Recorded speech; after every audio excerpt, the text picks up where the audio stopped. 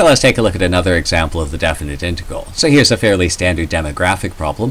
What I have is the natural rate of increase of a country. That's the number of births minus the number of deaths. And it roughly corresponds to the population growth of a country if we discount the possibility of immigration and emigration. And I have some function that gives that natural rate of increase. And I want to know how the population will change between 2020 and 2050.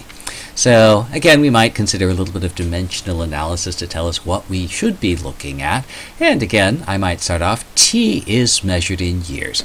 Now, if you have some questions about whether or not this quantity is relevant, we might play Jeopardy, which is to say, let's start off with an answer in this quantity and see if it is an answer to our question. So the answer is 30 years. The question is, how will the population change?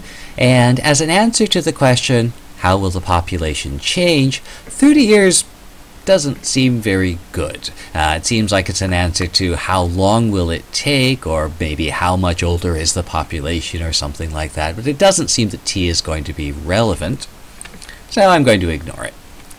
How about n of t? This is measured in persons per year, or millions of persons per year, and so I might get an answer like 27 million persons per year.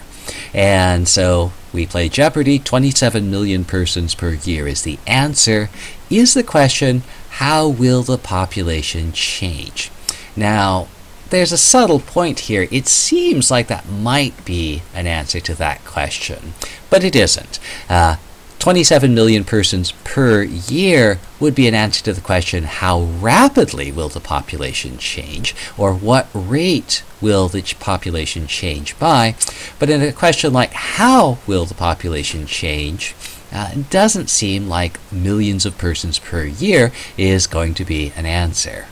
So we'll deem this to be not relevant. And then finally, let's take a look at our integral. This is going to be measured in persons. And so I have the Jeopardy answer, 37 million persons. The question is, how will the population change? And as an answer to the question, how will the population change, 37 million persons, I can accept that. That seems to be a plausible answer. So it looks like we're going to be looking at the definite integral. And so we'll set that up. So our population change is our definite integral of n of t. T is controlling, so I need to find t values. Well, 2020, t is years after 2000.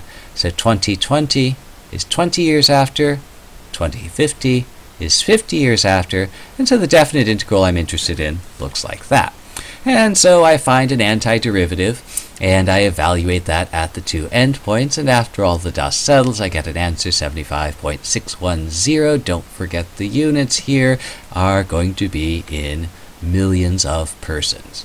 Millions of persons per year times years gives us our answer in millions of persons. And as an answer, again, final Jeopardy, 75.610 million persons. Question is, how will the population change? And that seems to be a good answer to that question.